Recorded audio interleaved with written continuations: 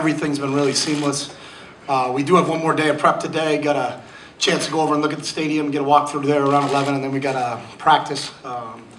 We always practice the day before a game, real important for us, and then we'll have meetings tonight, and we're excited about the challenge. It's a great football team. We're going to play, conference champions, one of the top teams in the country, and we're really looking forward to it and excited about it. So, questions, and again, let us get a mic to you, and please introduce yourselves. Arms for questions. Let's start here on the aisle.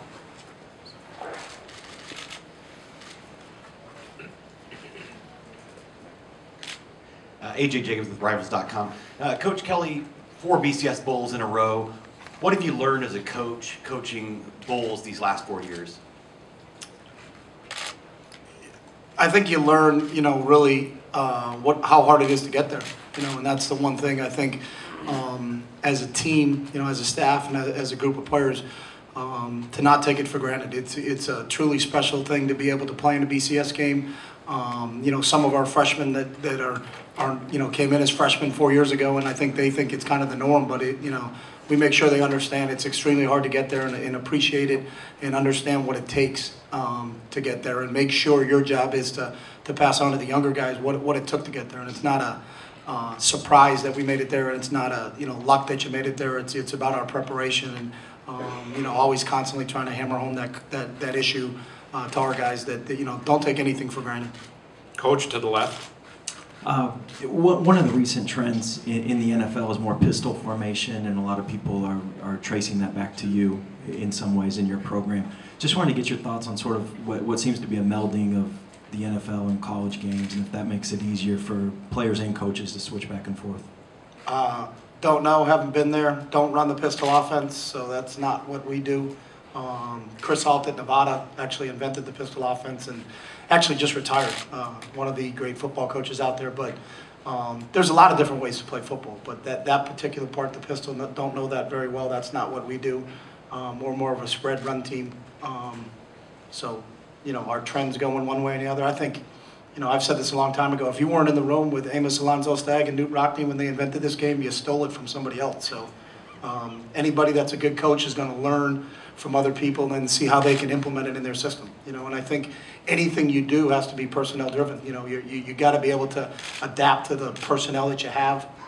There's a lot of great offenses out there, but does it fit with the personnel you have? And I think the key is making sure that what you're doing is giving your players a chance to be successful. So, in the back, please identify yourself. Chip Warren Williamson, Oregon Duck Football News. Now that you're on the eve of this bowl game, can you reflect back on what it's been like for you to coach this squad? Yeah, I'm not a big reflect back guy, to be honest with you. We're just getting ready to play a game, and we're excited about it. So, but it has been fun. This group, we're young. I've said it before. We got 65 freshmen and sophomores, but the older core group we have, and there's not a lot of them, but the Deion Jordans and the Michael Clays and the Kikos and the Kenyans have done an unbelievable job of making sure that these young kids understand what this is all about. And I think our young kids really matured very quickly, but a lot of that is because of what those guys did, and the same things that come out of Kenyon's mouth are the same things that come out of my mouth or Coach Campbell's mouth. And I think the one thing about our team is that we're all on the same page. Questions for Coach Kelly? Here in the front row to the left.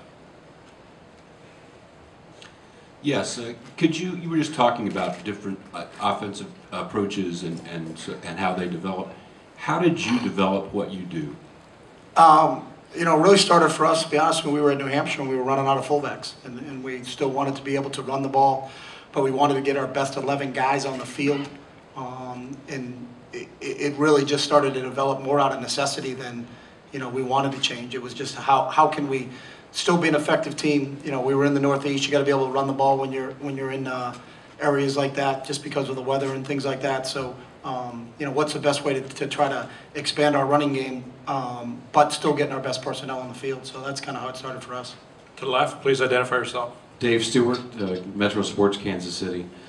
Bill Snyder likes contact in practice and preparation. You guys have had 5. Oh, personally? In practice. I know his team, but not coach himself, I don't think, right? Correct. Okay. Do you have a philosophy on balancing the conditioning side of it with contact and bowl preparation? Yeah, we're kind of similar in that manner. You know, our Mondays is, every Mondays we're in helmets and shoulder pads, and every Tuesday and Wednesday we're in full pads. You know, I believe you have to practice in a certain manner at the college level, you know, to keep that physicality when you play games on Saturdays. So we've kept to the same script. You know, all we do and when we practice and when we prepare is that, you know, those days are spaced out. So we don't put 2 Tuesdays back to back, you know, so we're going to have a Monday practice, Tuesday practice, a Wednesday practice, a Thursday practice. Then we took a couple days off, and then we'd start that cycle back over again. But, you know, great blocking, great tackling, all those other things are byproducts of fundamentals, and I think they need to be practiced on a daily basis. Have a thought on I mean, I get asked a question, but I don't think anybody knows any answers until someone does it. But I think the Washington Redskins are doing a pretty good job with, I forgot the name of their quarterback, but I think he's done a decent job, and the kid at Carolina has done a pretty good job. You know, but it depends. You know, I don't know. You know, I've never coached in that league, and I've visited practices and talked to people about it. But you know, the one thing about that, and the one thing about everything, is that you got to have good players.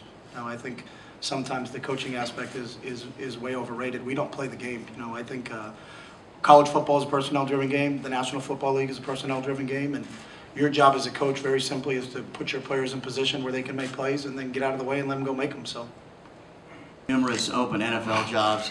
I'm sure your players hear that. How do you deal with? How do you answer those kind of questions from your players? I've never been asked a question by one of my players. You know, and I think one of the tenets of how we do things in our program is that we don't let outside influences control our lives. So, you know, it's kind of just noise to us. And they've never said a word to me. I've never said a word to them. I've always believed that praise and blame is all the same. So, you know, you can't, again, be a selective participant and decide to listen to things that you think are good being said about you, and then just kind of block out things being bad being said about you. So, you know, our team's extremely focused. It's if you get a chance to get inside our team, which is never going to happen, but if you ever did get a chance to get inside our team, you know, what we talk about, what we focus on, really has nothing to do with what's going on outside, and that's the great thing about coaching kids of that age. You know, they don't get caught up in it. I don't think our kids read message boards, read newspapers, all that other thing. You know, they're just want to hang out with each other, want to have a good time. Excited to get back to meetings. We got position meetings coming up at 9:30, and you know, we're getting ready to go play Fiesta Bowl, and that's a challenge for us. So that's what we're excited about. So.